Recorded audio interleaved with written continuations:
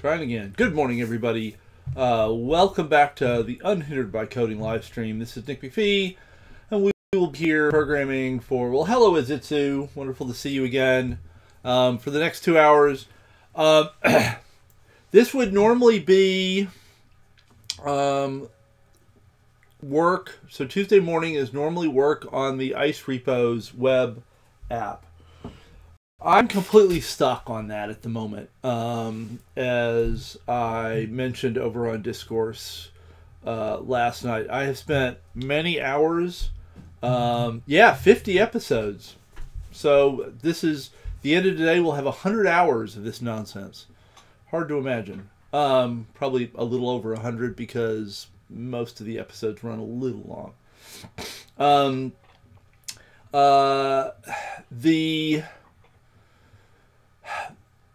The OAuth stuff on the web app is just, I'm completely befuddled. I have spent days reading and poking, and I'm really lost on how to make progress on that. And having spent basically the last 2 ice-repos episodes flailing and not really getting anywhere, I just don't think that's the best use of everybody's time. I still think I need to understand some things to move forward on that, and I'm working on trying to understand those things. So the problem is, okay, let me, where's my note on Discord? That would help remind me of where I was. So the problem really is that right now I was trying to use, actually I can even find a picture, right? Oops, back up, go away. We'll come back to you in a second. Can I get to this easily? Drive. Come on, because I made some pictures because I was trying to just clarify for myself. Okay, here we go. This is what I was thinking of as the way, or a way of doing it. And I cannot seem to make this thing work. And actually I found a pretty good out-of-the-box tool. There's a thing called U-OAuth 2, which we poked at on the last stream Saturday. But I can't get that to work. And I'm not sure whether it's me. Well, I'm not sure whether it's an architecture problem or a programming problem or a OAuth hates GitHub problem. I'm completely befuddled. So I think kind of here is where we were, or what I was thinking about. And so the idea was that the browser would send the login request. Cloudflare would have the interaction with GitHub to do the handshake and token exchange, and then send the token back to the browser. The browser would then be able to pass the token back and forth to GitHub, and conversations would ensue. Now, even if I could make that work, which I cannot, and we can talk about why I think that's not happening. I'm not even sure that's what you're supposed to do. So it's not super clear. Like, the readings on OAuth are really confusing. I have read a lot of the internet on OAuth, and I don't feel any smarter at the other end, which is yiggy. Actually, if anybody knows of a book, I'm going to be old here and be like, I could really use a good book on OAuth. And I had only just had that thought, so I have not looked for one. But if anybody out there knows of a good book on OAuth, I would love to hear about it, because that might help me out of this bind. But even if I could do this, I feel like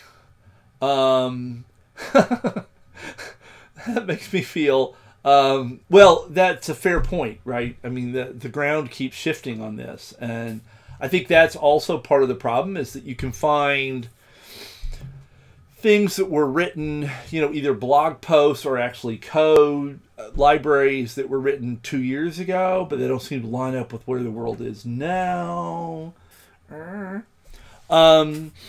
But I feel like you're not supposed to have the access token in the browser. Like, even if I could make this work, I feel like you're not supposed to have the access token in the worker somehow. So I feel like, or in the browser somehow, because it can be easily extracted, and that would be bad. Although I'm not sure. Yeah, I'm not entirely. Well, so that's the other possibility, is that all requests proxy through the worker. And I feel like that's probably what's actually supposed to happen, is that everything's supposed to go through the worker. But even if I do that, and is it so? I don't remember whether you actually did OAuth using the Cloudflare worker or not. Because if you did, you might be able to solve this problem. But I also got stuck because the browser makes the login request. The Cloudflare worker, oh yeah, so a totally different flow. And actually, I've got some things to say about CLI in a hot second. The browser makes the request. The browser then wants some kind of response back saying, hey, yes, you logged in. Life is good. So that the browser knows to go to sort of an authenticated page. The problem is, if we weren't using a Cloudflare worker, your server would receive the request. It would have a conversation with GitHub. And when that request was done, then that answer, then the server would be able to generate the appropriate request back to the client. The problem with workers, and this would apply, I think, to any of the serverless setups, is that when the browser makes the request to the server, the Cloudflare worker makes a request to GitHub. GitHub's going to make a post request back here.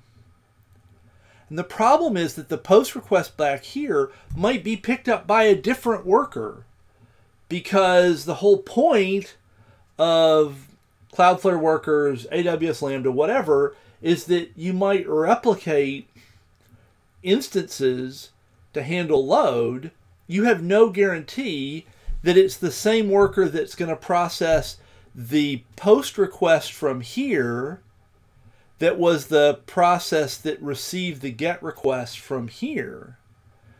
And so those two instances are going to have to talk to each other through some sort of, in the case of Cloudflare, the KV store? Well, yeah, right? I mean, I think you could do that. But then the worker that receives the initial request basically fires off the thing and then has to sit around waiting for the KV store to update. And then when it does, then it can pass back its response. It all just seems really complicated. And it would be a whole lot simpler if you had sort of just a regular server where you would know you have one process, and it would wait, make the post request, wait for to GitHub, wait for the response, get the response, then send the response back to the browser, and you wouldn't need all this other faffing about.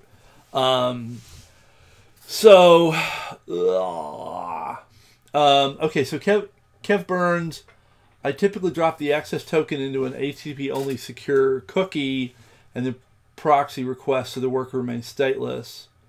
And the access token is encrypted in the browser. Okay, that makes sense.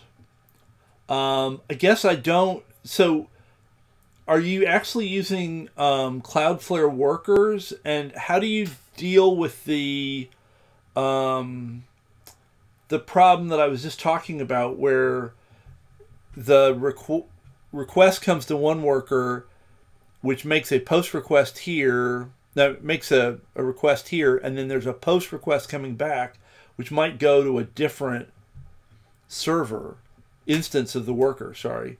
Do you end up using KV Store to like handle that problem as well? Because I got really lost in this.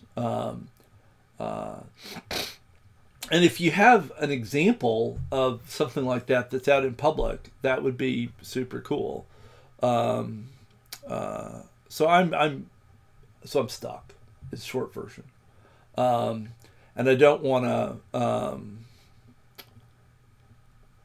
have a bunch of people flailing or watching me flail. I just don't think that's a smart way to use our time. If I can figure some stuff out between now and Saturday, right, we come back to it Saturday morning. But it just didn't seem to be smart today, because I spent hours on this yesterday, and I was just like, I had not felt quite so stupid about a programming problem in a long time, which is, from a faculty perspective, is very useful. It's good to remember that we can feel really lost about these things, and that what it's like for students to be quite befuddled as well. So it's frustrating, but it's probably useful in some sense. I'm going to post, this is the Discord invite link.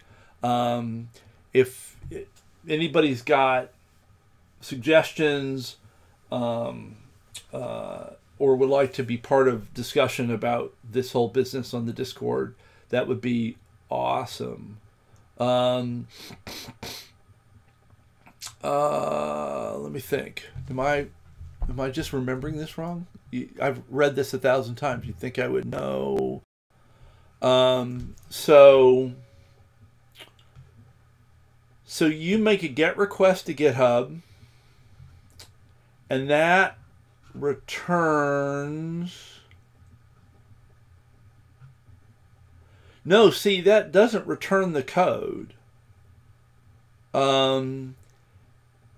You get a... Oh, no, yes, no, you're right. It does return the code.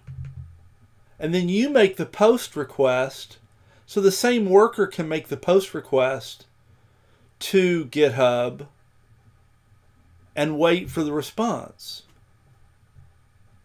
And then it could send the access token back here. And then, as you said, you could put that in an HTTP only secure cookie, and then it would be the worker would never be engaged again, and everything else would happen just directly between the browser and the GitHub API. Yeah, so why did I convince myself that that was not what was happening? I have no idea.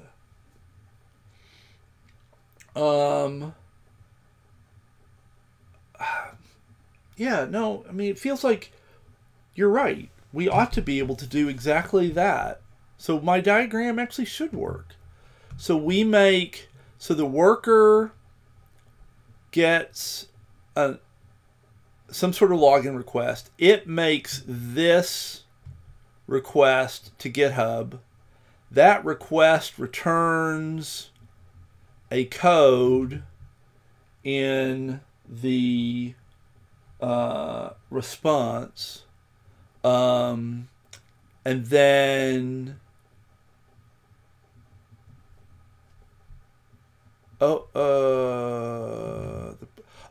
so actually this is part of the problem. Actually, the browser, I don't think the browser, well, at least using, I'm not sure we can have the browser make this one. Because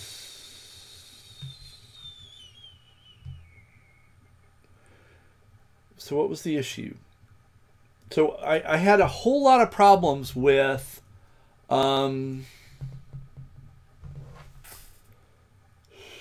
right, because this has to come up in the browser. Oh, okay. So I think this was one of the problems that I ran into. If I let's see, do I have that?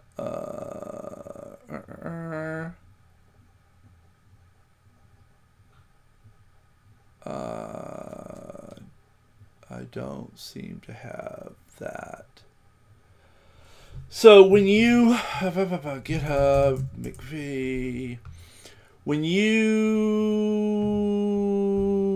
settings developer OAuth ice-repos, you have to specify a callback URL, and that callback URL has to be your Cloudflare worker. Right? GitHub is going to call the Cloudflare worker to have this handshake exchange. But if I'm not entirely sure what the issue was, but I was never able to get that to work. With a Cloudflare worker, no matter what I put here, and I put a lot of things here, I always got a mismatch URL error from GitHub. GitHub would say, hey, the URL you've asked me to talk to isn't the same as the URL you put here on the web page, and those have to match or I'm not going to have this conversation. And what was really weird is that frequently these would be exactly the same. The error message includes the URL that it's using, and it matched exactly the URL here. So I totally don't understand how or why there could be a mismatch. I'm completely lost on that. Now, sometimes, depending on what I put here and how I was running the Cloudflare development environment, I would get mismatches that made sense, in that GitHub was clearly trying to, when it was making this callback, it was clearly trying to use the Cloudflare.dev URL, even though I'd never put that anywhere. Obviously, something in the redirecting in the whole Cloudflare universe caused GitHub to think it was talking to a .dev URL instead of the localhost URL that I was using. But I was able to start Wrangler Dev in local mode, and that actually got it to where it would appear to be a localhost thing, but it always said that there was a mismatch. And I probably spent 2-3 hours flailing around about that, and I never have found anybody who has posted or talked at all about that as a problem. So I have no idea what's going on there. None whatsoever. And so that's, I think, why I was thinking that if Cloudflare... Oh, let's see, where am I? No, not that. Oh, yeah, over here. That if we made a request to Cloudflare, and Cloudflare then made the request to GitHub, so it could be a URL encoding, I guess. What would I even look for to understand that? I'm not even sure how to begin to debug that.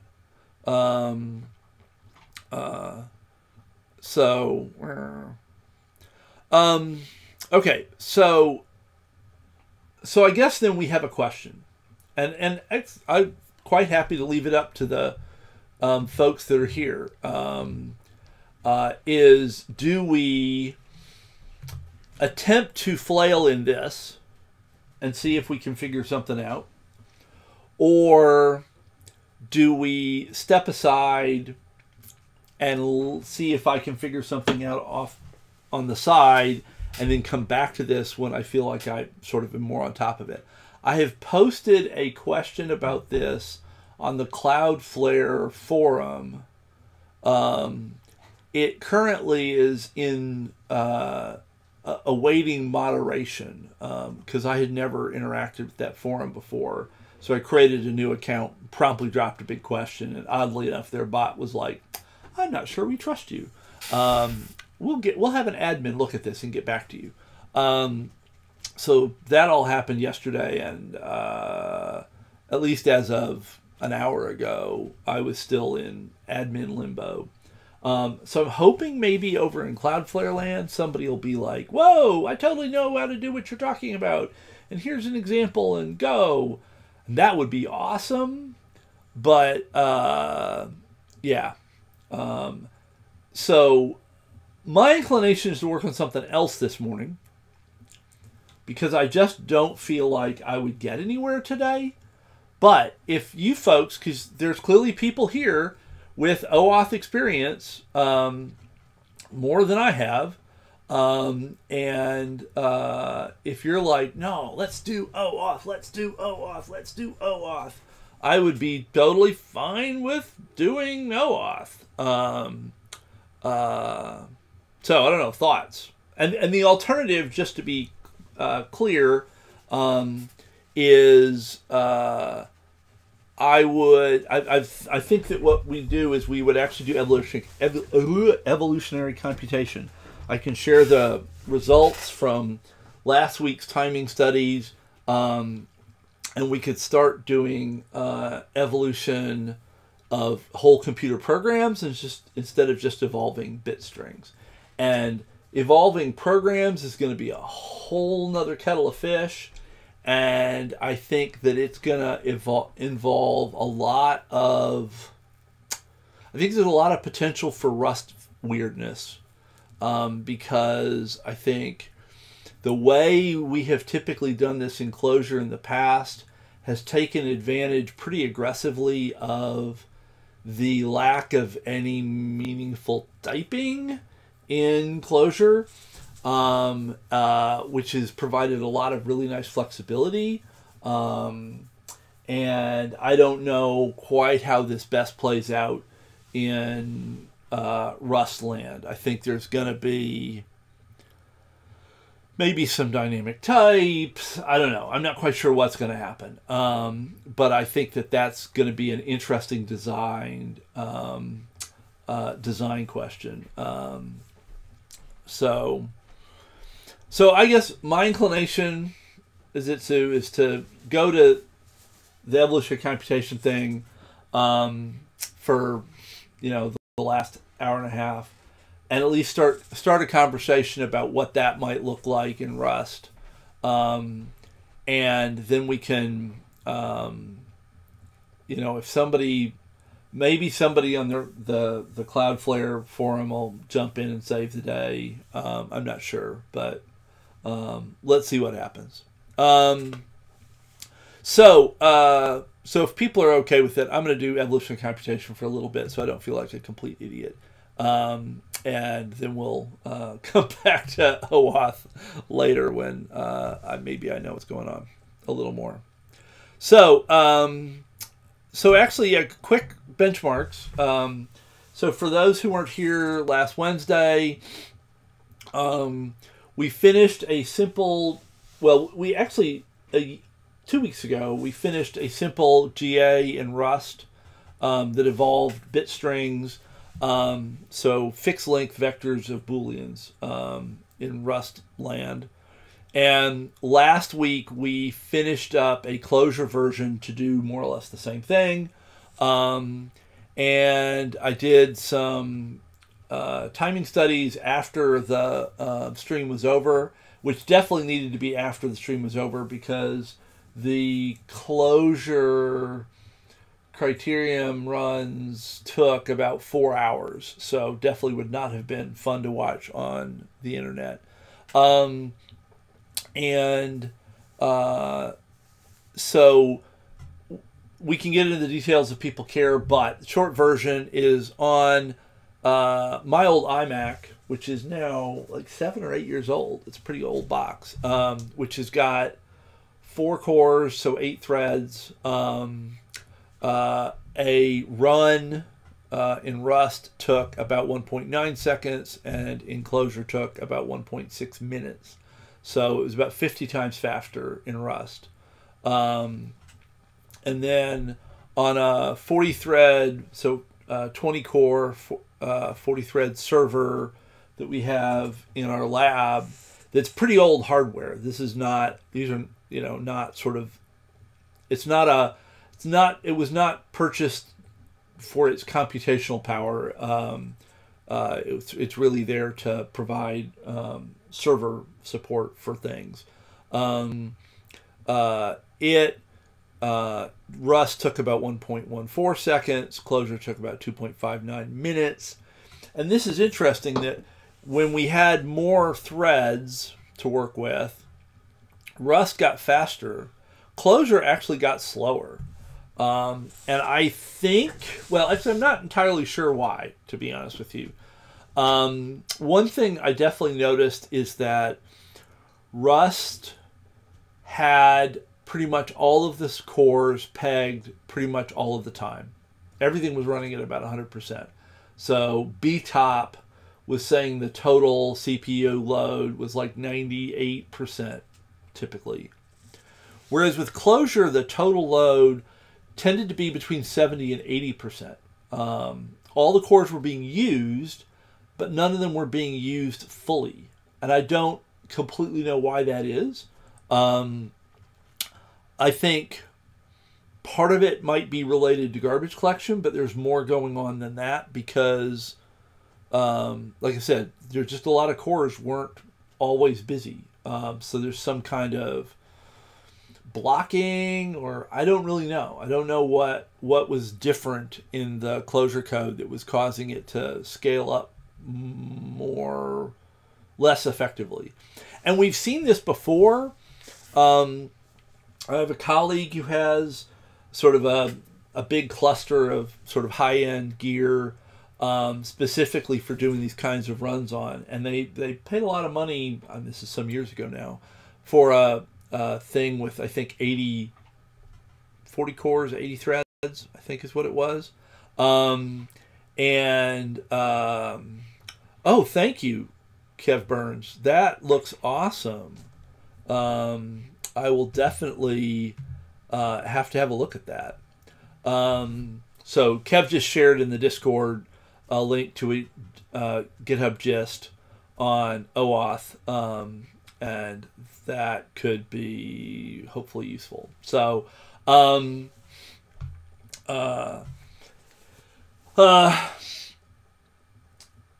they had this high-end thing, and we found that running the Clojure evolutionary computation system on it didn't scale nearly as well as we had expected. And it's never been clear why.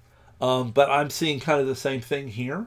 But interestingly, Rust does not seem to have that problem. That Rust, when we put it on a box with a whole bunch of cores, it uses all of them and goes and makes everything very hot, and a bunch of fans spin up to keep the world from melting. So any way you cut it, it's faster. So Rust is, like I say here, about 50 times faster on this computer, like 136 times faster on the 40-thread server. And these are like meaningful numbers. And people are regularly doing things that take days or weeks in Clojure at the moment, that could then, something that takes 2 days would take about an hour in Rust. And that makes, that makes a big difference. If you're doing research or you're a student in a class or you're working on an engineering project, that's a big deal. And of course, 136 times faster, we're looking at something that would take on the order of a week would happen in an hour. And so that's a big deal. So I think these numbers are certainly enough to be worth pressing on with. And I think spending time trying to build a Rust system that evolves computer programs, which is what my research colleagues and I actually do, not bit strings, would seem to be an entirely reasonable thing. So that's that. So then the question is, well, how are we going to actually do this? And this moves from genetic algorithms, which are typically fixed length bit strings that are being evolved, to genetic programming, which is where you actually are evolving computer programs represented somehow. The traditional approach, which dates back to the late 80s, early 90s, and was popularized by a guy named John Koza, is to use basically syntax trees. So this should look pretty familiar. You've got operators as nodes and values, variables as leaves, and you can do things like mutate one tree to another tree. One program can mutate to another program by just generating a random tree and sticking it in some place in this tree. And you can also do kinds of crossover where you swap chunks of trees between two parents. And that's how probably still the majority of genetic programming is done. It's pretty easy to implement, especially in a Lisp-like language, which is where this started. It has some weird evolutionary properties, which we probably don't need to dwell on here, but I could bore you to death with if you care. It's tricky to add types. If you need sort of to be able to put a random tree in a random subtree in a random place, then it's important that the types all work out. So people either work in sort of monotyped universes, like everything's a number, or you end up having to attach types to all the nodes, and then you have to modify all the mutation and crossover operations to respect those types. It's doable, but it's kind of a pain. Also, the error handling is fuzzy. If you have a tree and you divide by 0, now here we're dividing by 2, but imagine this was some expression instead of a constant, and sometimes that expression evaluated to 0. What would you do here? How do you handle that? There's no good way to kind of locally deal with that problem. And if you just say, oh, we'll blow up the whole world, then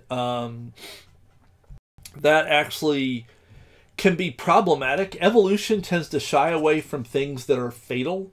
And if you take a divide by 0 or some other kind of runtime error as being a fatal mistake, then evolution tends to be like, whoa, over there are alligators and they bite me and I die.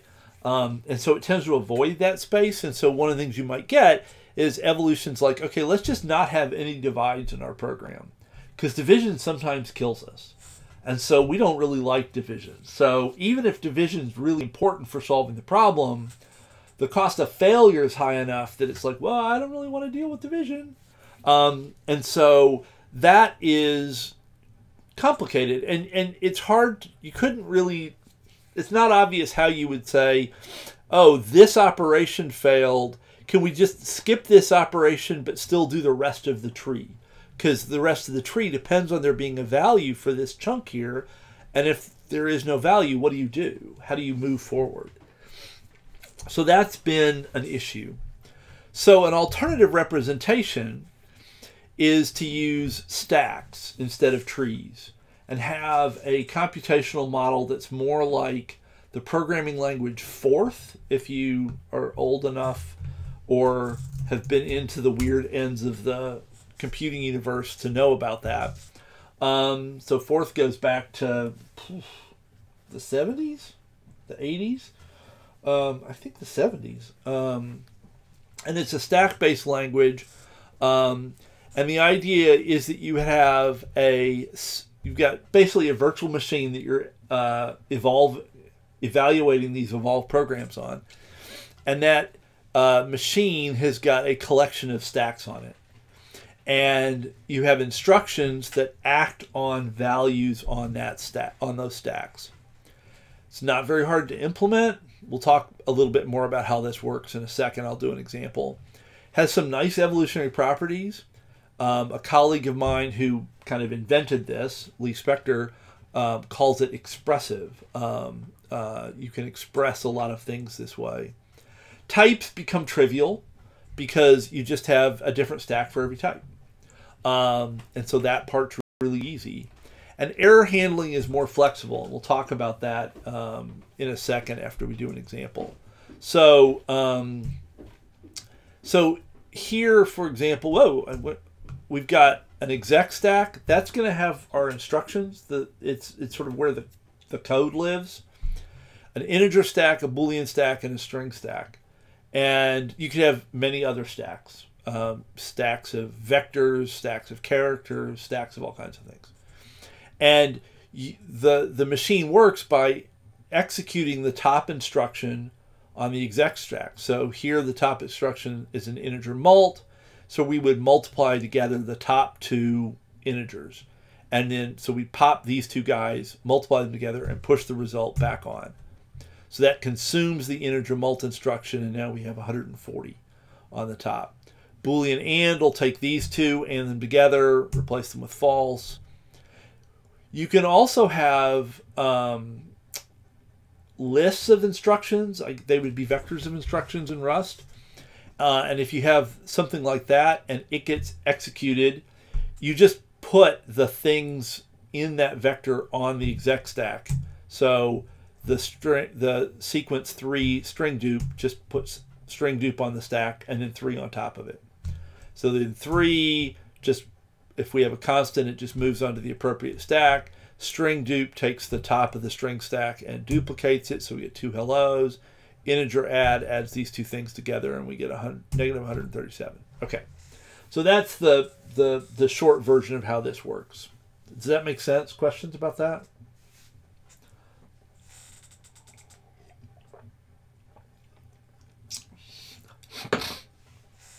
And so, yes, I agree, Kev, that sequence diagrams probably are more effective at communicating OAuth than network diagrams. Because you're right, the order of requests is really important. And my diagram obscures that sequencing in a lot of circumstances. So that doesn't seem like a bad plan to think about it in terms of sequence diagrams. Yeah, no, I agree. That's probably true. So thank you.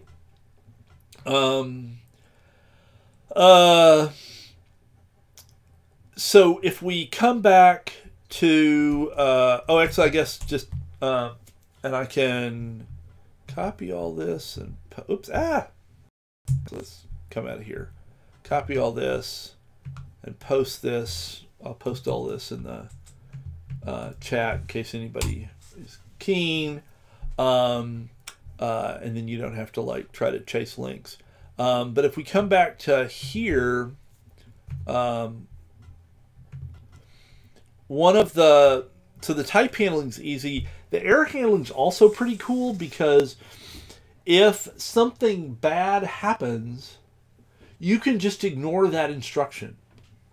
So if we did a divide by 0, you could be like, fine, let's just pretend that instruction didn't happen. Now, there are different ways that you can pretend it didn't happen. Like, do you consume the two numbers that you were dividing? Do you remove them from the stack and they're gone? Or do you leave them there and say, well, if we did this instruction, something bad would happen, so let's just not do this instruction and not consume anything? and there are arguments about which of those is better, and I don't think there's any clarity on that.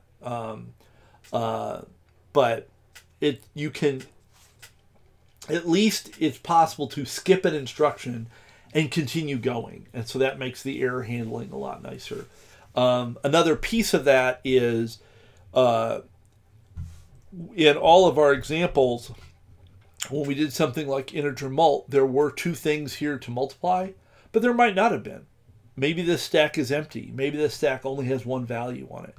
And then if we do integer mult and we don't find that we've got enough stuff, we just ignore the integer mult instruction. We pop it off the stack and continue on as if it was never there. It becomes a no-op. And those, we've historically tended to leave the values behind. So that could be an argument for if you would divide by 0, you should leave the values behind. Like I said, there's different conversations to be had there. So this is what I want to implement in Rust. And this actually, there's some complications here, especially if it's going to be really general. So certain things are pretty straightforward. I mean, the exec stack is we'll probably need some notion of an instruction. And so everything on the exec stack will be a single instruction or a vector of instructions. So we probably have an enum there. Okay, that's fine. And what's an instruction? An instruction could be just a function that takes a state and returns a new state. And that's actually how it's implemented in Clojure. And a state is then sort of the wrapper around all of the stacks. Okay, that's a thing. But the place where I don't know how to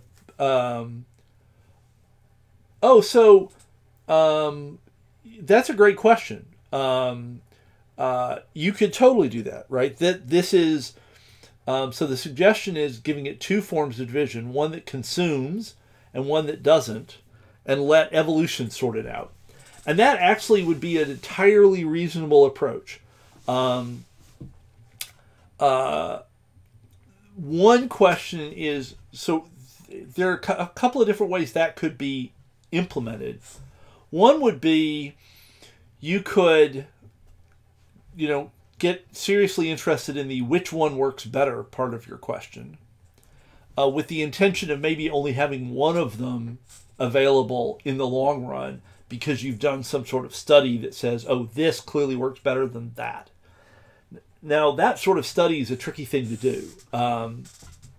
It's hard to make really general statements because you're going to be basically doing experimental comparisons. And people do this kind of stuff all the time. I have published papers doing this kind of thing. But you have to be a little careful about about over-interpreting the results. So you could say, let's do runs with version A and runs with version B on a bunch of different test problems and see if there's a pattern that A is consistently better or worse than B. And if you get lucky and let's say B is consistently better, then you could be like, hey, we think there's evidence that you should use B instead of A. But again, that's on your test problems, blah, blah, blah. It can be affected by other choices you've made in the design of your system. So it can be complicated to make too broad a statement about one being better than the other. But, like I said, people do this kind of thing all the time. Another option would be to just leave both of them in all the time and let evolution say, give evolution all the toys, and evolution can be like, hey, here I like this kind, but there I like that kind. And you could imagine programs that actually have both versions in different places. That in this part of this program, we're going to use this one, and in this part of this program, we'll use this other one. That would be entirely plausible to me if that happened. So in some sense, my gut instinct would be to give it all the stuff. The problem there is if you have too many things, evolution can be a little overwhelmed if there's too much stuff to work with. One thing you've done there is you probably only have one addition instruction, because addition doesn't typically fail. Now, we could get into, especially because we're in Rust, we could get into questions of overflow, and we could have addition instructions that check for overflow and addition instructions that don't. But in Clojure, because everything's a big int, people don't tend to bother. And there's just one addition instruction, but there'd be two division instructions. The one that checks for division by 0 and the one that doesn't. Now that means that when you're generating random programs at the beginning, you're twice as likely to have a division instruction than an addition instruction. So that actually biases the world in favor of more division versus addition, or multiplication, or subtraction, since none of those are likely to have obvious error checking versions. And that doesn't seem like that would be necessarily a big deal, but evolution's weird, actually. It's amazing how often little things can really send you into weird directions. So that would be a potential concern about just throwing everything in. Is, do you have kind of a reasonably balanced collection of tools so that those initial randomly generated programs aren't overly biased in certain directions? So things like that can be more complicated than one might think they are. But I like the idea. I think it's a really good question. And I agree completely that it would be interesting. And I don't know that anybody's done this. It would be interesting to look at, if you had the one that consumes and the one that didn't consume, do those behave in different ways? And can you see, at least on a set of test problems, that yes, there's definitely a difference in how those behave? Or if you give it both, is there yet another kind of pattern of behavior? So I would love to do that experiment, but we will not do that today. So the thing where I'm not sure how things are going to work out in Rust is arbitrary stacks and arbitrary instructions. In Clojure, all of this is totally straightforward because there's basically no typing. So your state can have an arbitrary list of stacks. Those stacks can have types associated with them. You can have instructions that then grab things from different stacks and act on them. Grab things by type name and act on them. And Clojure doesn't really care what the type of those things are. So if you say, I want to grab something from the string stack, compute its length, and add it to something from the integer stack, Clojure's like, great, we can do that, without having to worry about whether the thing on the string stack supports a notion of length, and whether the result of that and the thing on the integer stack support a notion of addition. We have no idea. It's just like, yeah, it's stuff. And so in Clojure, in Rust, all of this is going to matter, right? We're not going to be able to just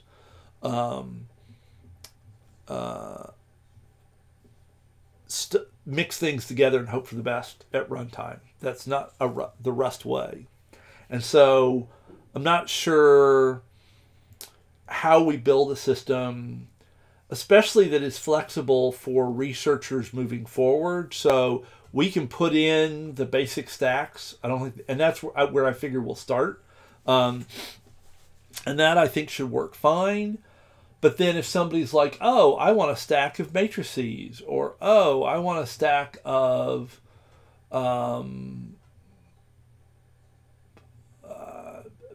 bitmaps, images, a stack of MP3 files, whatever, right? What is that going to look like? And how can they add that and compile that into our system? Is this a trait thing? We just need to have the right traits, and they can implement traits, and then those will compile in. I'm not sure. There's I think some design questions here that are potentially complicated and that I don't have immediate clarity on. So my inclination is to start with just like, can we do some simple stuff? Like, can we start with just an integer stack and integer instructions to keep it super simple, and get that to work, and then start to build out and add some more stacks and see if we can see what the patterns are as we build the system out. I kind of feel like maybe in the long run, the goal is some kind of macro-based domain-specific language for defining instructions, that people wouldn't have to write their new instructions for their new stacks in Rust, or at least it wouldn't look like Rust necessarily. They could write in some language that we invent that's sort of clearly stack-based, and it gets through the macro system turned into Rust code, because that might make it easier to sell this to people who don't want to learn Rust, of which I have some colleagues. But again, I think that's a tricky problem for later on. So wow, nearly 11. We've talked a lot. Let's see if we can write some code. So I'm thinking, let's see if we can just like have an integer stack and the exec stack has just math and arithmetic instructions to keep things simple, and we'll see where we go from there moving forward. So and I think that's the end of those slides. Go away. There we go. So let's go to the code. Okay, so currently our individual type has a genome, so it's generic in T, where T is our genome type, and it has a total score and a vector of scores. One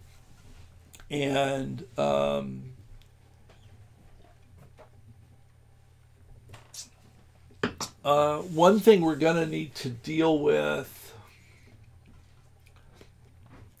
and that might be hinted at, or a way around it might be hinted at here. I just sort of hacked in I64s as the scores, but scores are actually probably a little more complicated than that. So some systems, the scores would be floating point numbers, for example, and we don't support that. And at the moment, all the scoring in our system assumes bigger is better. And in fact, actually in this evolving program stuff, it's almost always the opposite.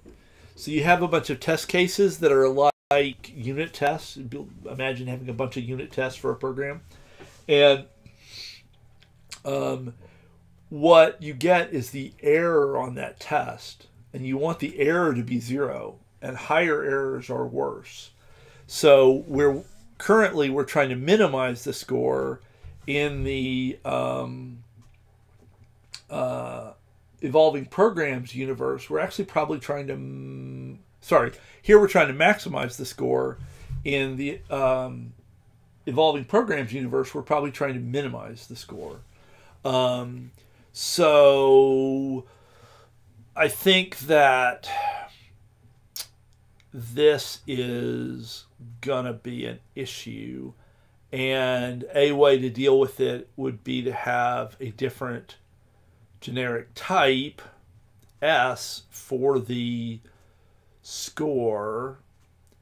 And if S also knew how to compare itself, then that would be, we could just use that. And there is an ORD trait, partial ORD, and things like that. Rust ORD trait. Is it ORD? I feel like, yeah, ORD. So ORD takes, has a comp which takes two things and returns an ordering. and an ordering, oh good, is less, equal, or greater. Cool. So we could say that a score is less. So the language is a little off here, because a score would be less in the same way that an error would be less, but we want an error to be less and we want a score to be more. So this doesn't include a preferred direction. So it's like we maybe need a different trait that is embeds the direction in it.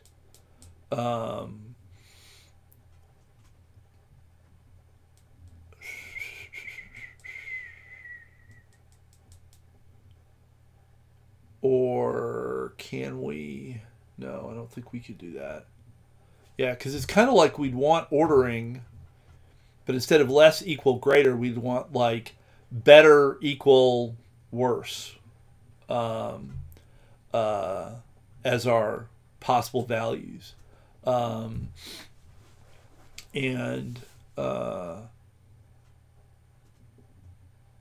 That's going to require a different trait here as well. But I think that's all doable. And the trick is, can we use ORD as well, or do we just make our own thing?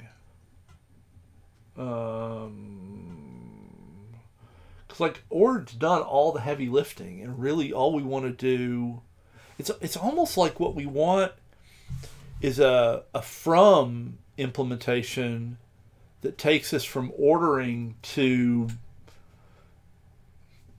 some other type, and that in some instances that's going to want to be but you can't have multiple from implementations in the same system. You have to pick one.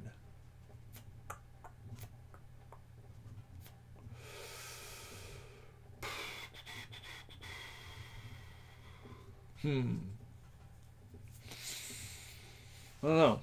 Not sure the best way to do that. This is a place where my rust is rusty. Well, rusty's wrong because it implies it was good and it's gotten worse. It's just my rust is incomplete.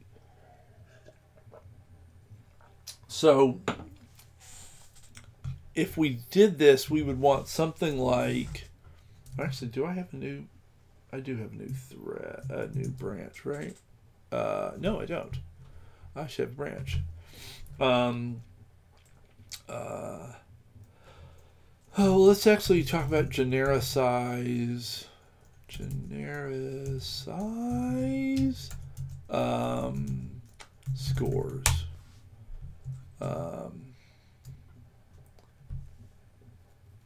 Oh, so hi, Wagatha. You can have more than one from implementation, but so let me try to be clear about what I was saying. You can't. So let's imagine. Let's come back to here. So let's imagine I have a from implementation that takes an ordering to I don't know, I'll call it preference for now. So better, equal, worse. I could only have one mapping from ordering to preference.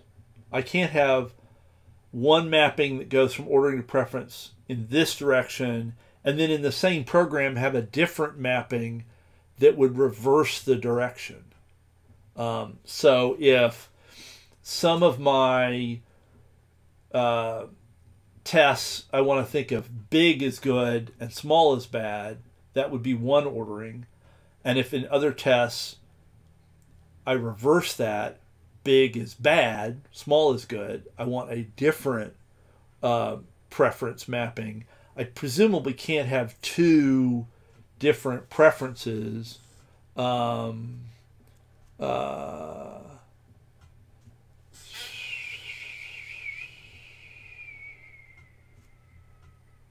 Interesting.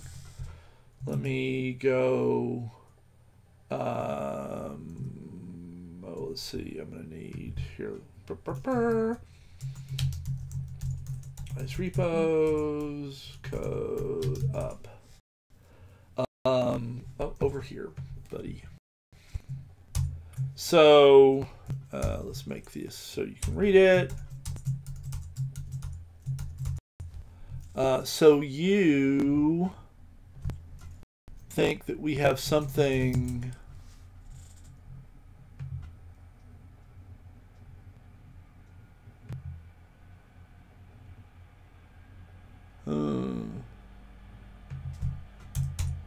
trying to remember the thing that you're talking about.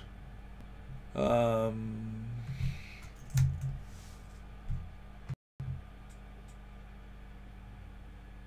going to be those. That's commented out. That's regular from. Those are regular from. Is it this guy? No. Here's we're implementing. Oh, that's some error mapping. That's more callback stuff. Yeah, I don't remember. Oh, actually, you said from underscore. Ah, right. That I think this is what you're thinking of. Because we had yes, right. We had two different ways that we wanted to be able to think of a Boolean. And that if that Boolean was coming from one part of the universe, we wanted to interpret a false as keep. And if it came from a different part of the universe, we wanted to interpret a false as kept in review. So we could do something like that. And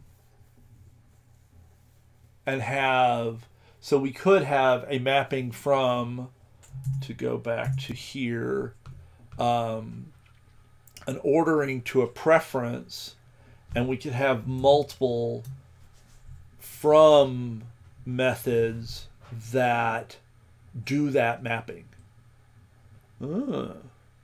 That's an interesting possibility. So then, so we would want, if we want another thing here, we would want S, and all this probably needs to be somewhere else. We have something like a trait. Actually, it's a pub, right? So we have pub preference better equal worse enum. What am I doing? Pub. Oh, I probably doesn't need to be pub, but I need the enum part. And then we could have function. So, but we're going to want the numbers. So the error, we want to know how bad it is. Maybe this better equal worse is not actually useful, because we do really want the number, and we could put a number here, right? Or we could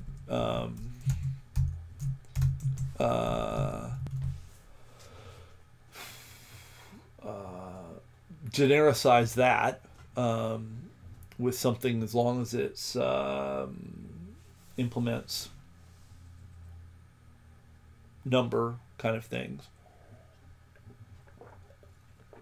But is that really what I want to do here? Oh,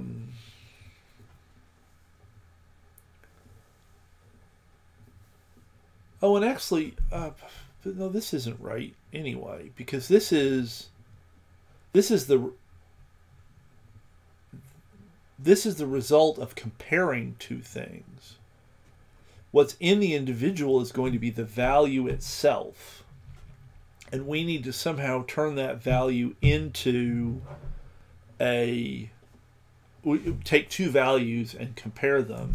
So in the same way that ORD takes two values and returns an ordering, we want something that takes two values and returns a preference. And those values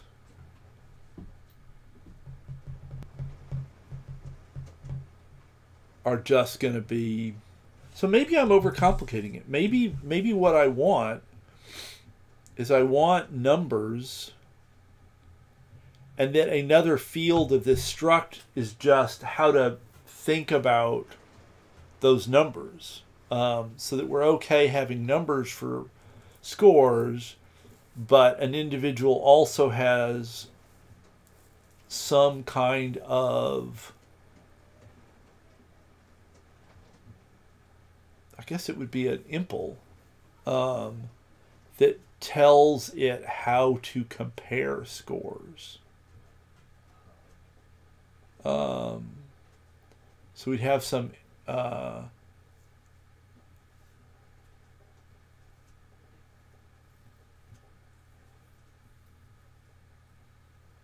trait that says, here's how you compare scores, which sounds just like ORD. So good question, because that might help clarify my thinking. So basically the comparisons happen in the selection. So for example, here we compute the best, we get the individual with the best score. This is poorly named because it sounds like it's returning a score, but actually returns an individual. So it iterates over all the individuals, uses max by key, and the key is it just gets the total score out. So this is going to return the individual in the population with the largest total score. And the problem is best isn't always largest. Best could be smallest in another context. Can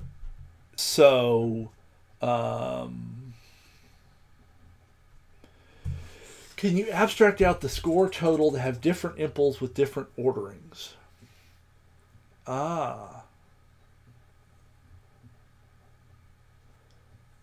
So you're thinking that instead of having these in this struct, that we would have traits that an individual could impl that would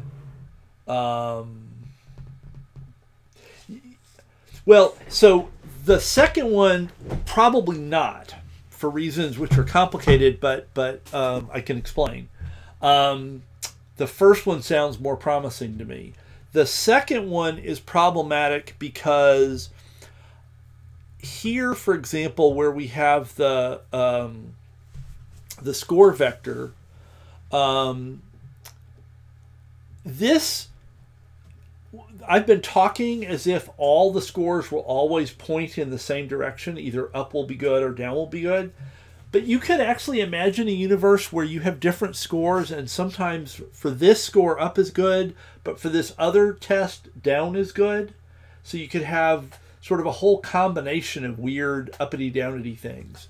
And so I think that is where we get into trouble with the second option.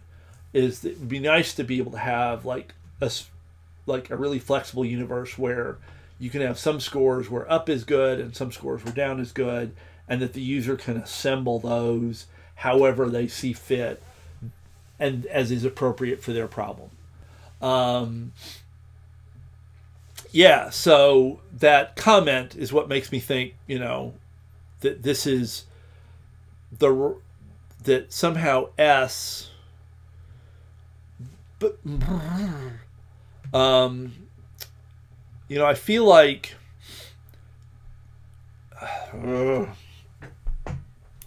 programming is hard, thinking is hard, and it's a gray, rainy day. And so, who wants to think on a gray, rainy day?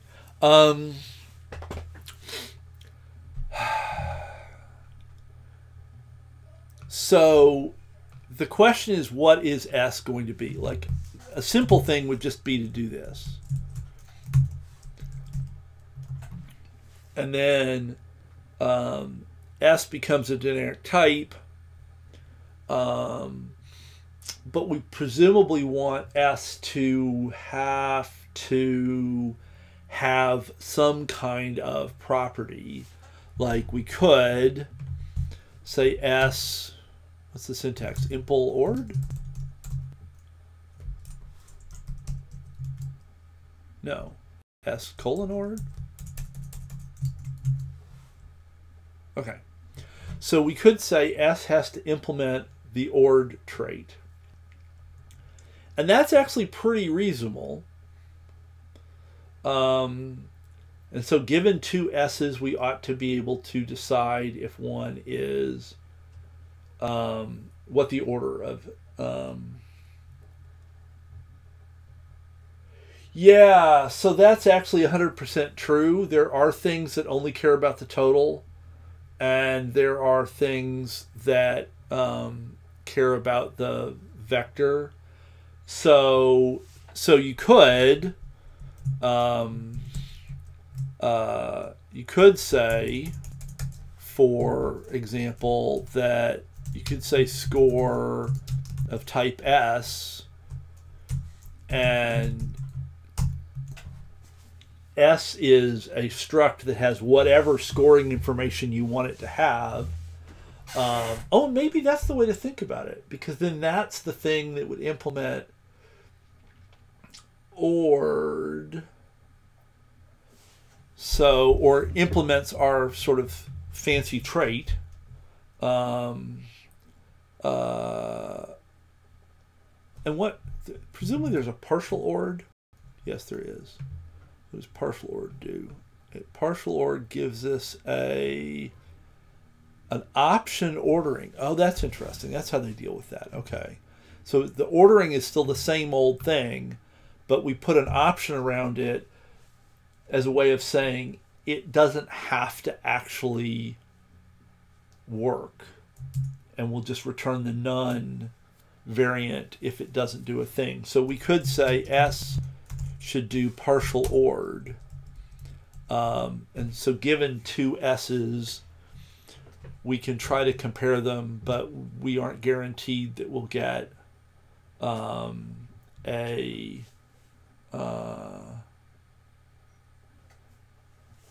then, so instead of doing this here, you would say, sort of have some impls, so we could have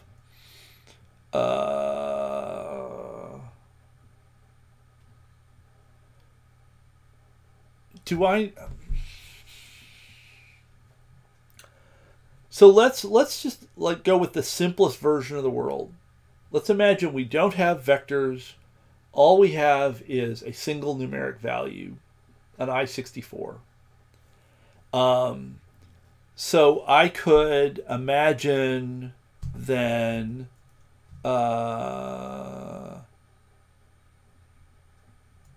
impling something blah for individual bit string comma I-64. So I could implement stuff for an I-64. Why is it grumpy about that? Oh, because I didn't define a trait. So I'd have trait, blah.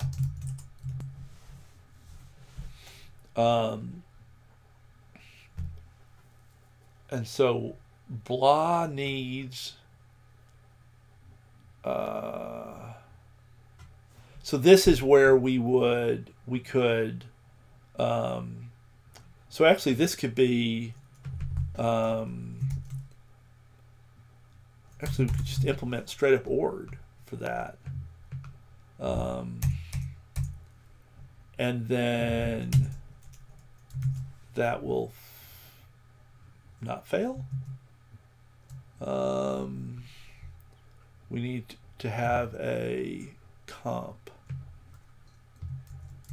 and then everything else will help happen for free.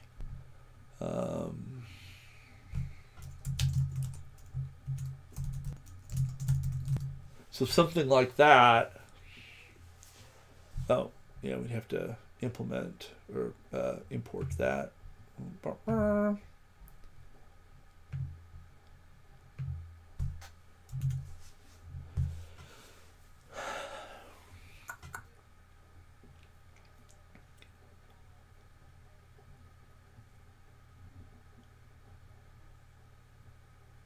So we would be saying that if the individual has just this as its score, then we can implement a straight up ORD for it because we can always compare them. And if we wanted to create traits,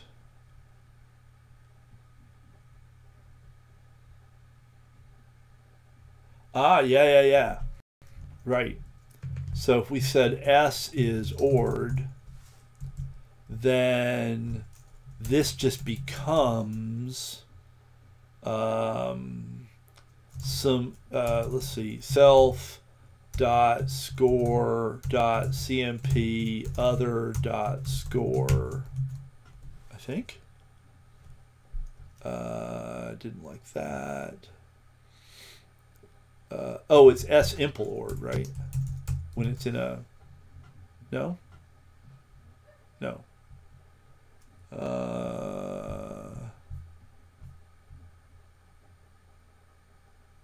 So it's S colon, but then it didn't like it.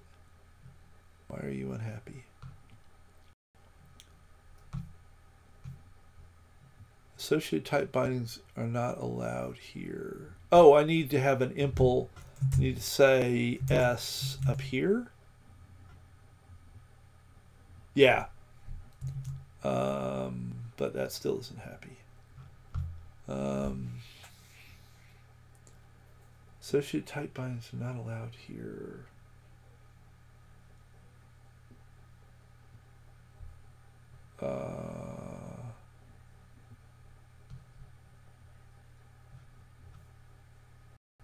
Oh, so I've got an issue here that this is not taking to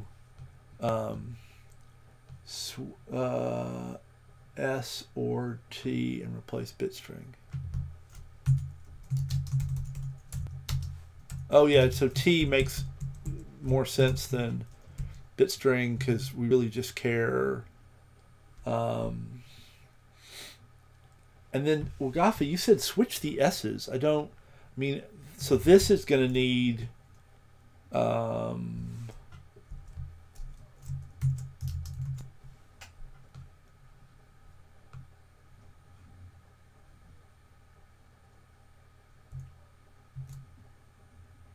no. I'm clearly not. So, okay, this needs to go back to being this, I think. Oh, but the T, now T needs to be here. And this needs to be TS to get this to even compile. Actually, if I just, for a hot second, remove all of this nonsense. So we're focused on just this piece of it. Impl T S colon ORD. Oh, I had it in the wrong place. And that's got to be a big S. Okay. Whew. Thank you. Get there eventually. Expected. Oh, so that's yeah.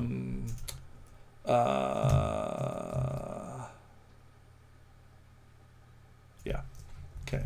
So that would give us ORD. So that's actually nice. So that says for any individual with a fully ordered score type, we have individuals as fully ordered things. Okay.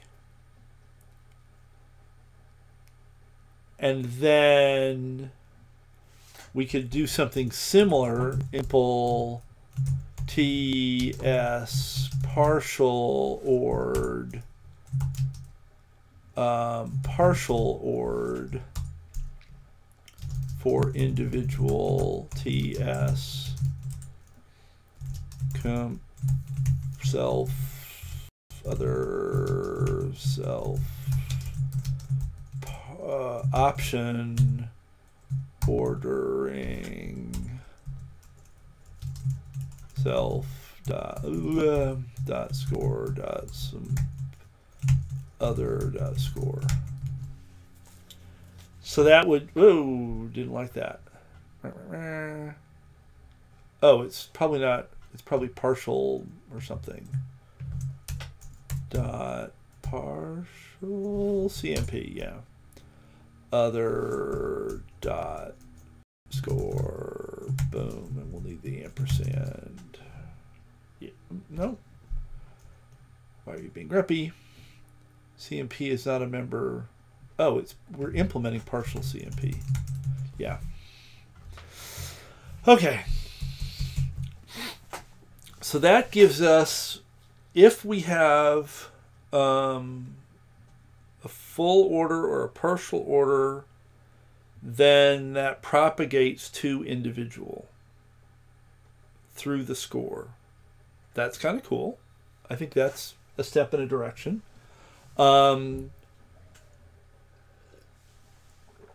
Now, if this assumes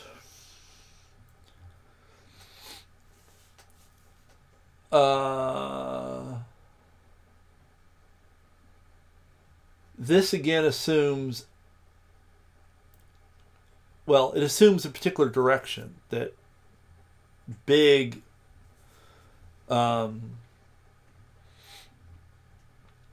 if we're using, for example, max over here, max by key, this assumes big is better.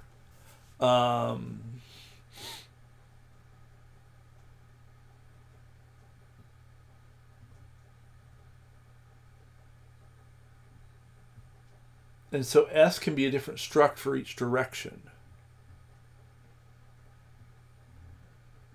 Yeah, so S here is just anything. And so I could make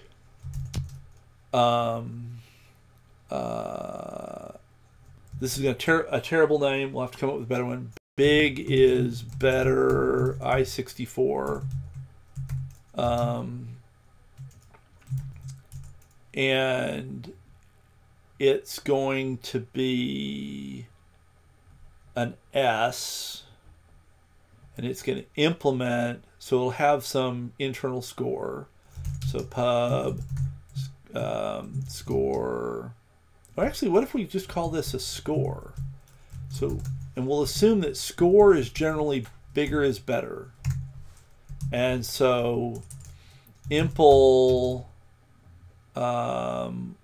ORD for score, and that's going to look like this. And we will just say, in fact, oh, we can even just derive. in this case, right? I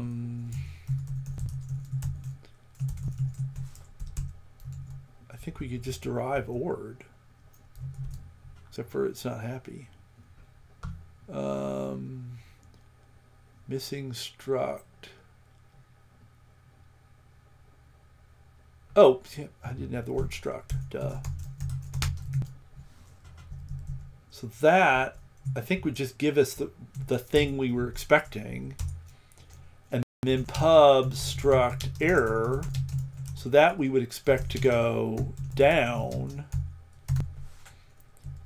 Here we'd impl ord for error. And we just need to like flip the comparison. So that needs to be error, and this needs to be error. And we could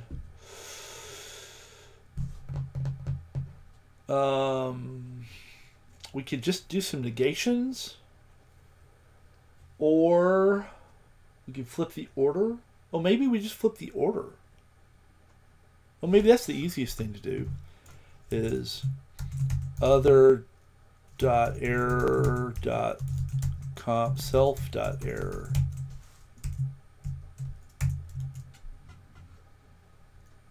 And that, oh, so maybe this didn't need this.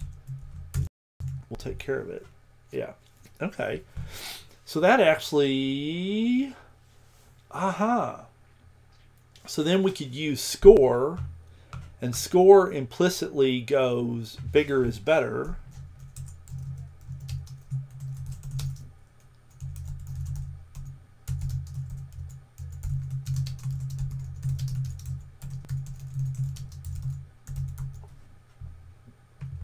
And error implicitly follows a smaller is better model. And then you could have, oh, is there a reverse order method on ordering?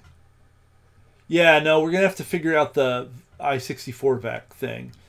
So there's a reverse, or I was wondering if there was a reverse. If there was, then that was going to be better. Huh?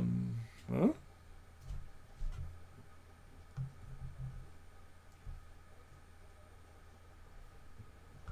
is that? Is that a helper struct for reversing ordering?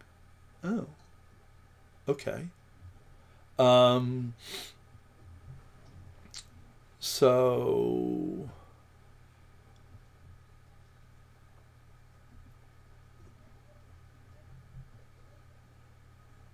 is that the thing you're talking about?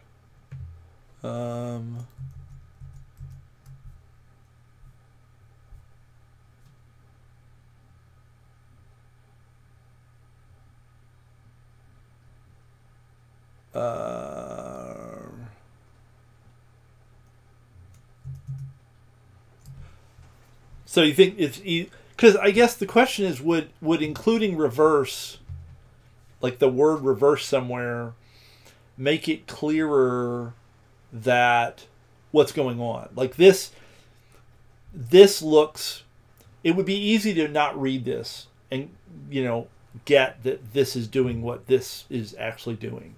So, I mean, I kind of like the idea of doing reverse. Rust reverse ord. Oh, put a dot reverse at the end. I get it. Okay. So put this back the way that it had been. Self.error, other.error, dot reverse. Ah, look at that. It even auto-completed. You're so smart at this, too. Thank you. So, yeah. So now we've got the VEX64. And then I guess the question is that going to need to be... Do we need a new thing? Well, yeah, we are going to need a new thing here because we want both total error and the vector. So we're going to want some notion of struct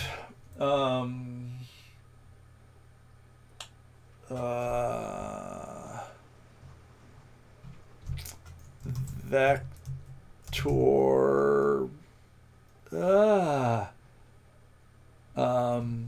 I thank you for checking the docs. That's one advantage of multiple people is, you know, we can all search the internet in parallel. I think this is a mistake that faculty sometimes make who are really like anti-computers in the classroom or anti-phones in the classroom, is that sometimes students actually can find useful stuff. Sometimes they can just be searching, you know, wandering around on Facebook, and that's not helpful. But sometimes students can like find useful things, and that's pretty cool. So I don't know what sort of a good name here would be, because we want a vector of, and we don't really want a vector of scores. Yes, sometimes they can be watching Twitch streams. I'm not sure that's ever happened in the world, but it could. And I guess you'd have to hope that the audio wasn't that important, or that the instructor didn't notice you had an earpiece in. So a vector of, because we could say a vector of score, right? But then we'd also then need a vector of errors. And do I want to have both of those separately?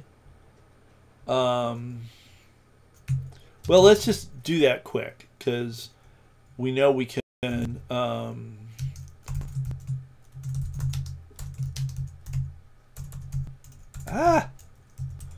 and pub vac I scores is vac I64. So we could do something like that, and then we can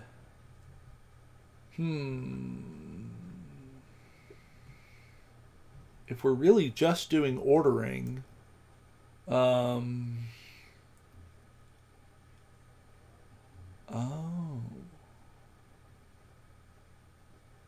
so you're thinking an enum vector, I don't know what a name is, I'm going to call it things for now, we'll fix that, and we're going to have but I don't want to have I mean, I could have scores, but then I'm going to have a struct that has the two things in it. I don't think that's going to be, I don't think that's going. So why are you yelling at me? Oh, that's not a struct anymore. Okay. So vector errors pub total error. Oh, and I guess I don't really want I64 here. I want S that implements score. Oh, and I think it goes out here, doesn't it? S that implements score. S. Let's comment you out for a second. Not in a struct. Oh, in a struct it does go over here? No.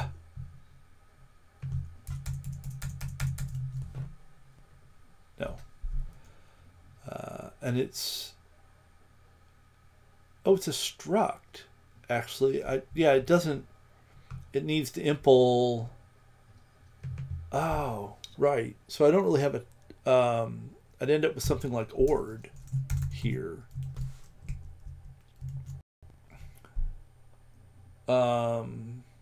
Yeah, because I really want a trait. But maybe, I don't know, maybe not. Maybe I just care about...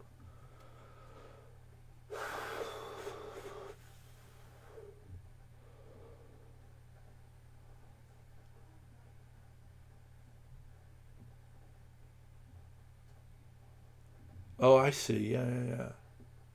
Right. I didn't put arbitraries in here. I just did. And if I did, then I would have just ended up pushing the lump another layer down the rug. So yeah, maybe I just want I64 here for now.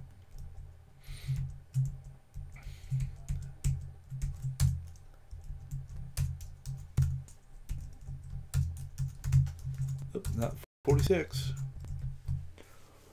Okay, so that makes a thing. And then, but then I end up with this. And I think this is what you're saying I ought to be able to do something enum-y about. But those are actually identical, right? It's just in the... Since there's nothing that says that... Yeah, so it's really, it would just be the impl.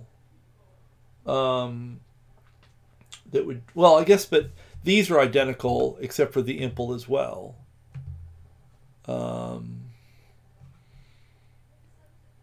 So maybe that's the thing. Impl or for vector scores.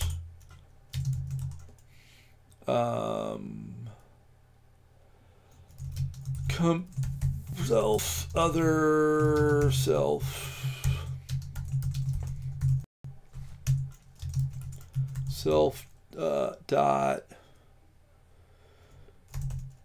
I guess we would just do this.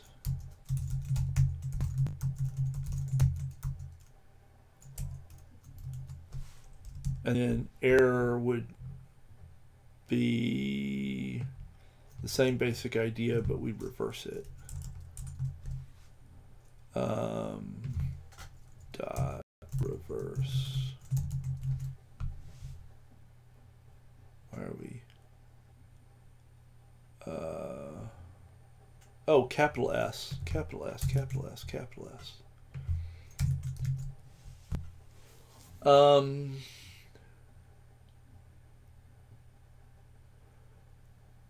But with score and error, if you made them a single enum, you could have both types in the same algorithm.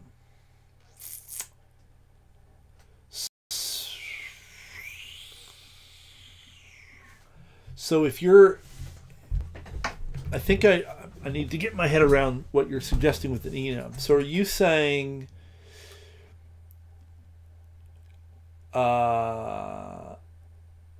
so I think I may want that. So I think I do want to understand what you're saying, but I'm not sure I get it right now. So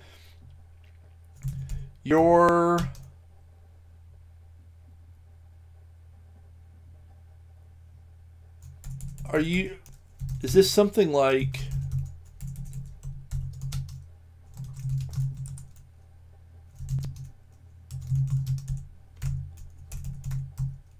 and then pub direction, preference, and then we get rid of these pieces. I think that those are not helpful. No, that can't be right. It would have to be something like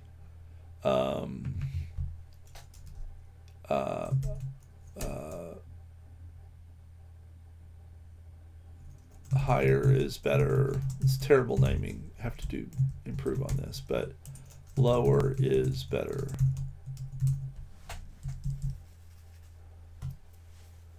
So you'd have a value and a direction that's attached to that value. Is that what you're thinking of when you talk about making a single enum? And then score would be higher is better is the preference, and error is lower is better is the preference, and then we would just implement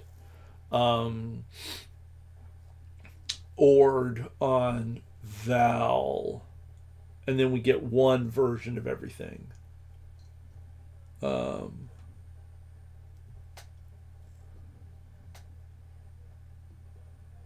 Oh. So the other option would be pub enum val2. Oops.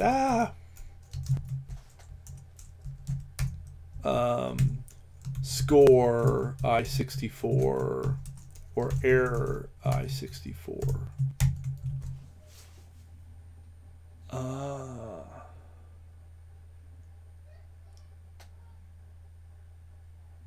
And that's probably, that looks more rusty than my version with the separate enum and the struct.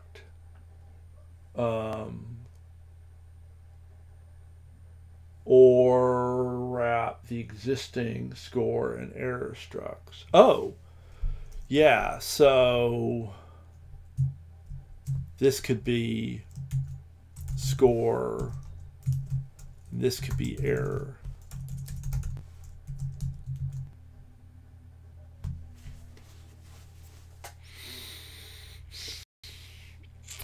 And the value of wrapping the existing structs would be,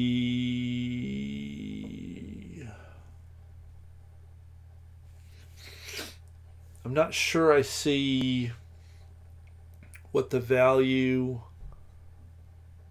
of keeping the existing structs over just having I64s there, because we'd still end up just implementing ord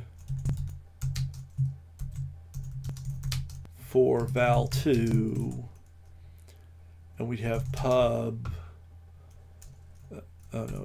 fn sump self other self ordering.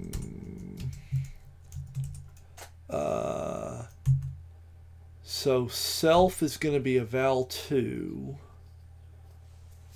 Oh, so I guess either way we're going to need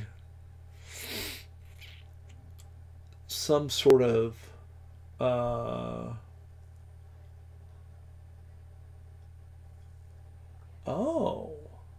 sure, that makes sense. So you could have an impl that only takes one or the other, whereas if we keep I64s here, we can't like separate the two of them out. And that, okay, that makes a lot of sense. And then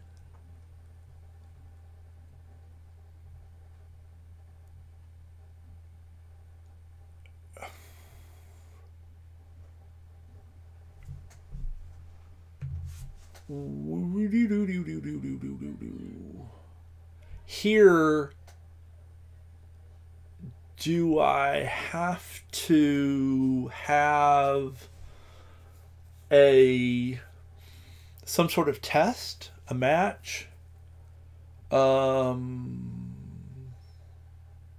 and actually, but there's a complication here, because if one of them is a score and one of them is an error, so self is a score and other is an error, then I have to figure out what that means. What does it mean to compare a score to an error? And it probably is a bad thing. So really I can only implement a partial ord for val2, I think. Because I think that oh, it's partial ord.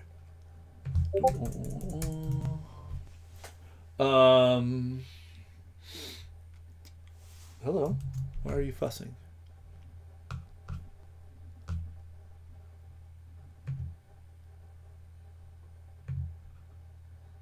Why are you fussing?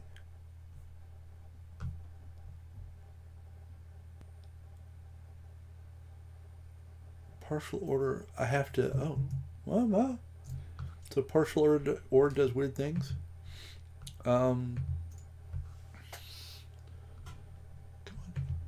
let me go there. So I have to say, oh, so I have to say what the type of the right-hand side is. Can I do that with ORD? No, ORD's got to take anything.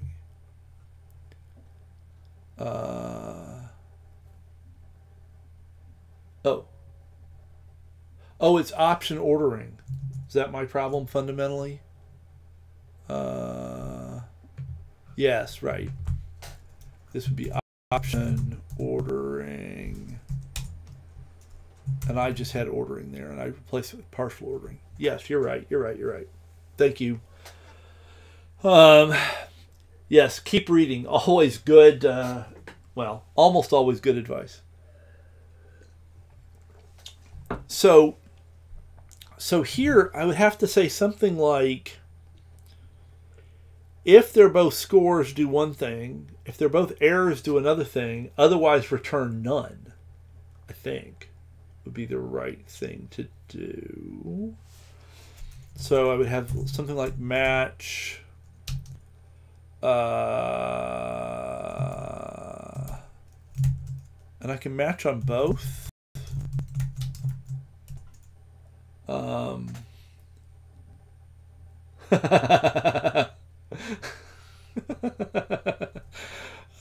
Very good. I like that.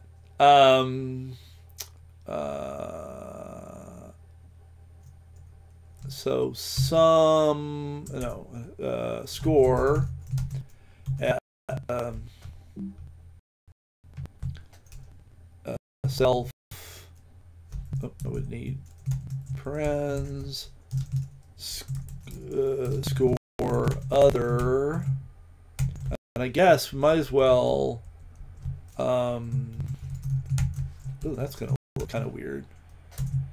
And score.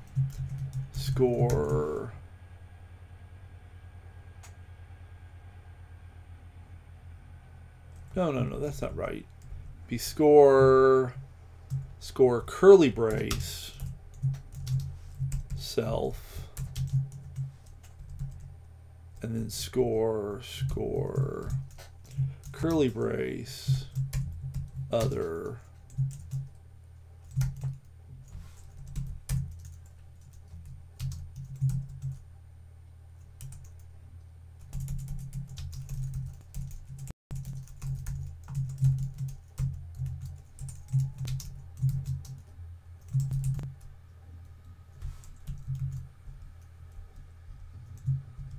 And you just go away.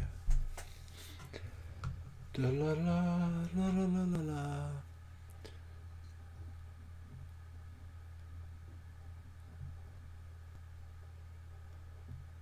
So val self is a val2, which is either a score or an error.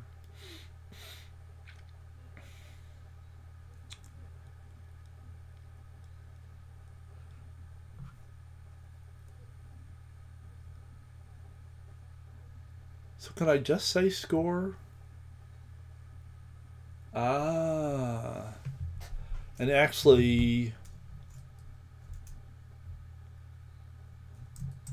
yeah, self, score,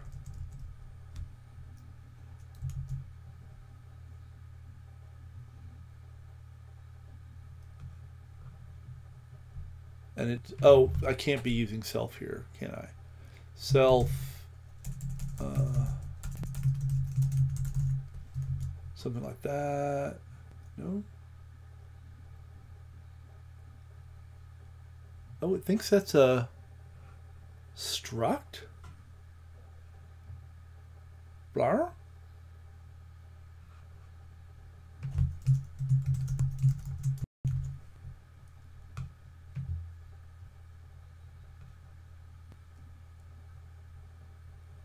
Score. Oh, I need. Yeah, right.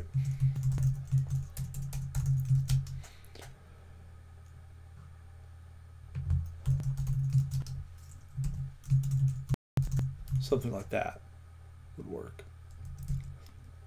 And then I'm going to want the same kind of thing with error. Self error. and error and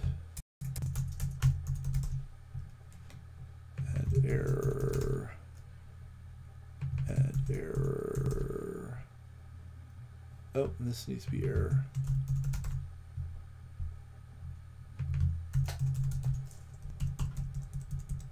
Oh, and actually using the word error here is potentially a problem because that's widely used in Rust for other things. So that may not be great, but yeah. So you don't think this is necessary to implement partial OR, or that like I've got too much going on here? I'm not sure. So then I'm thinking that this would then, we would compare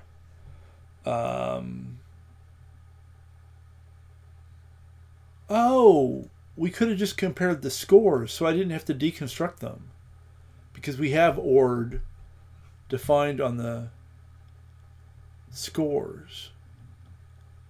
Oh, so I didn't need to take these apart. So I could have just called this self score and other score and have a lot less noise. And then I could say self score dot sump other score, and that could be the return or not.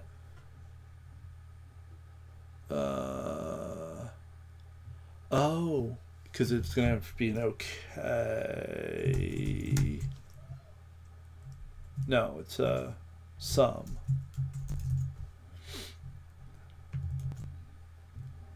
And it needs a close paren at the end.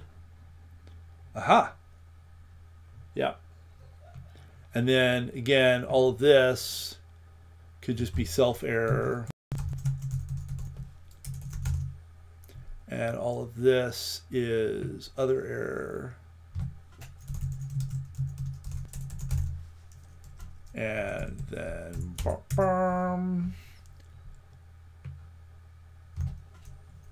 some self error dot sump other error. And otherwise we'll return none. Interesting. Okay. Well, that's been exciting. And so that's another reason to have kept these as not i64s, is then we can have these impls down here and then use those impls up here to compare scores and errors. Now this is a terrible name, so that's going to have to get changed.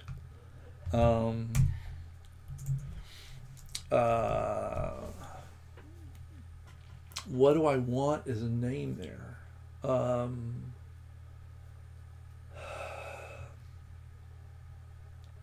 So it's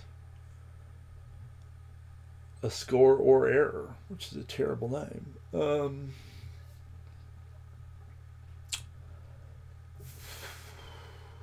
It's a value that comes from applying a test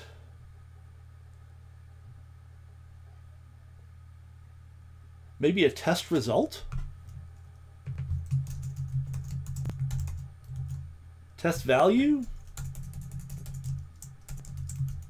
Test result value?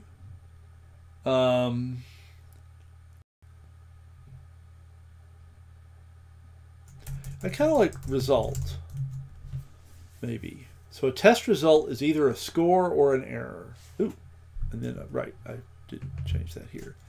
Test result is a score or an error. And a test result implements partial OR, and a score implements ord, an error implements ord.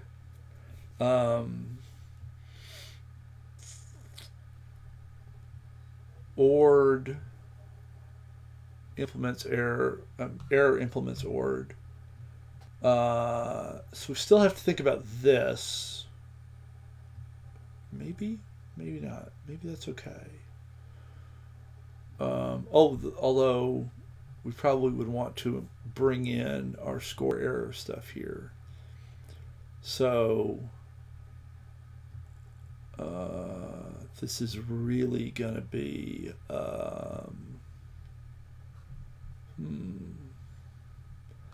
so really this is going to be a test result.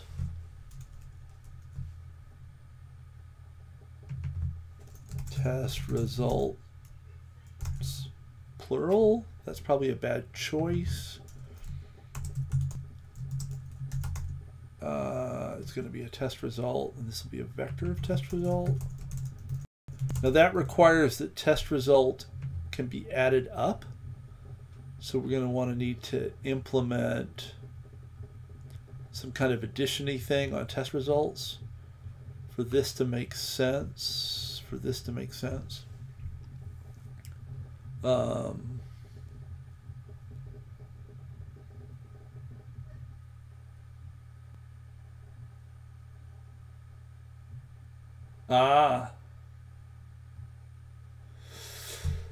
Yeah.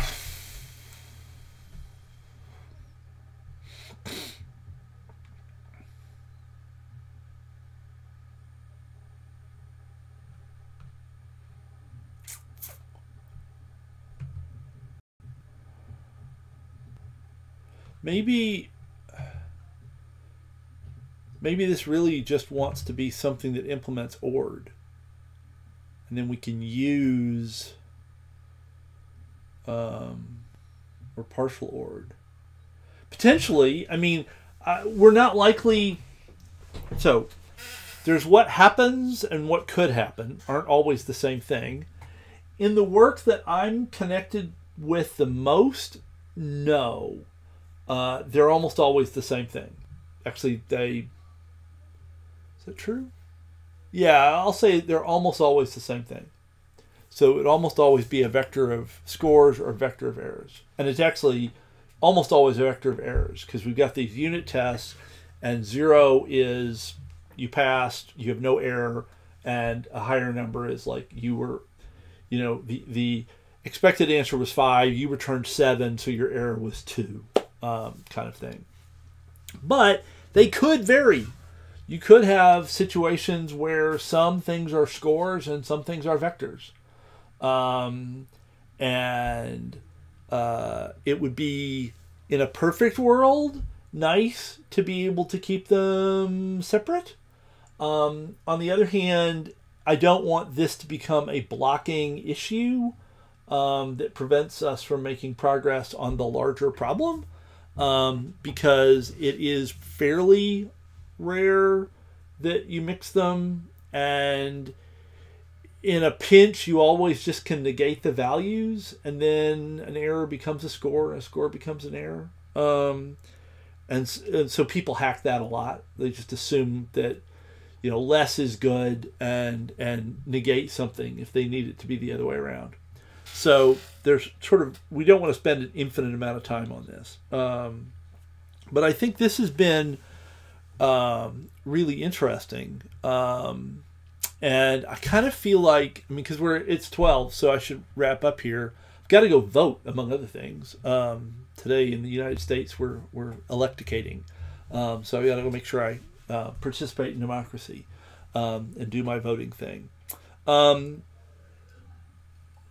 I don't know. I do sort of feel like maybe this ought to be a parameterized type. But even that, I guess if these are going to vary, they'd have to be a vector of things that implement something, but that can't be, you can't have vectors do that. I mean, I guess they can hold test results, and that's a way for them to hold both. So maybe back up to this. Okay, I'm going to let it go for now. We will pick this up tomorrow night, 7 to 9. So there'll be Wednesday, 7 to 9, more evolutionary computation. Then Saturday morning, 10 to noon. Don't know whether that's going to be ice-repos or more EC. Depends really on whether I can make some sense of how to do the Cloudflare thing. And I got some good suggestions here, so I'm hopeful maybe I can make some progress between now and Saturday and feel like it would be worth spending time on that. And then Saturday, 2 to 4, it's not entirely clear what I want to do there. I think I might do one more session on the segmented file system to improve the error handling. Right now there's a ton of question marks and .unwrap and .expects that are probably not awesome, and so I think that maybe one more session to clean up the error handling on that wouldn't be a bad thing, and then I think I would probably declare that done, and then we see where we go from there. So so I think that's all super good. Thank you all for your help and advice. I will commit this non-functioning code because all the individual stuff needs to, so the fact that individuals depend on a score thing is going to have to be sorted out, but actually we got to figure this out first, I guess, and then that'll propagate through a whole bunch of code, I presume, because I think the I-64 assumption is cooked in lots of places. So we'll have to see how far that... Actually, it'll be interesting to see how far that spreads once to sort of understand what the model wants to be. So thank you all. You're awesome human beings. And I will see everybody on tomorrow night, on Wednesday, tomorrow night. And we'll do more of this and hopefully get someplace useful. So, ciao!